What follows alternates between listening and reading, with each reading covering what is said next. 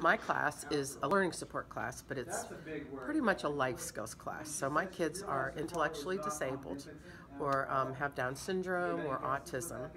And my emphasis is pretty much preparing them for their life when they get out of high school. Job skills, life skills, being able to cook and clean and take care of themselves after they get out of school.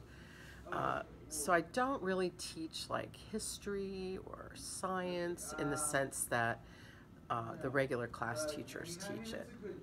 So we do a lot of things that will prepare them.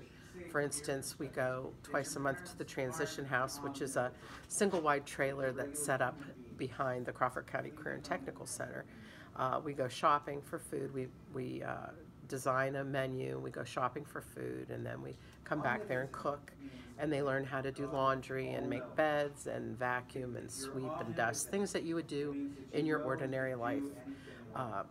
And once a month then we go and access some activities in the community. So we'll go bowling or go to the movies where they'll have to ask for their ticket or for what they want to drink, so that they're learning to have some leisure time activities that they can access themselves.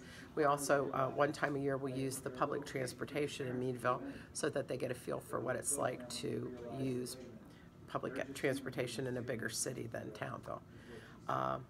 We have a cookie company here at school, and we make cookies and sell them to the teachers and staff in the district.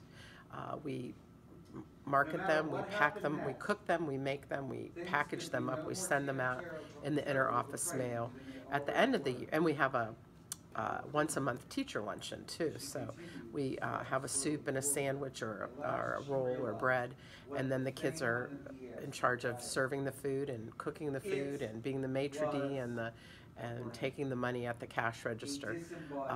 And then at the end of the year, we take all the money that they've made as profit and we divvy it up, and they all get a gift card, and then we go shopping at Walmart, which is one of the best trips of the whole year because they get to buy whatever they want, and it's kind of cool.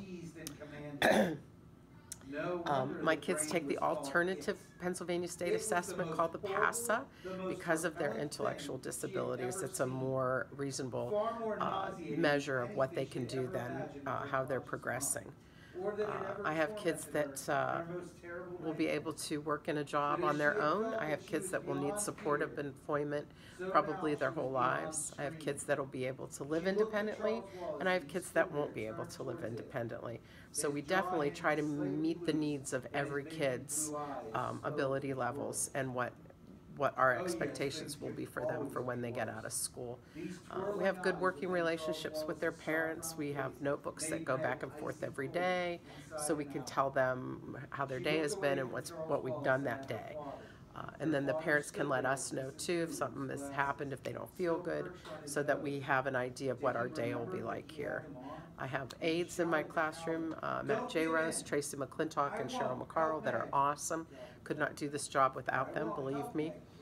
They're my assistants and right-hand people, I call them, my peeps. So I think we have a family in my room, my students. I have my students sometimes for the whole time they're in high school, from 7th through 12th grade, or even if they stay until they're 21, we have them in here the whole time. So, best job I've ever had. I've been teaching a long time, but it's definitely the best position I've ever had.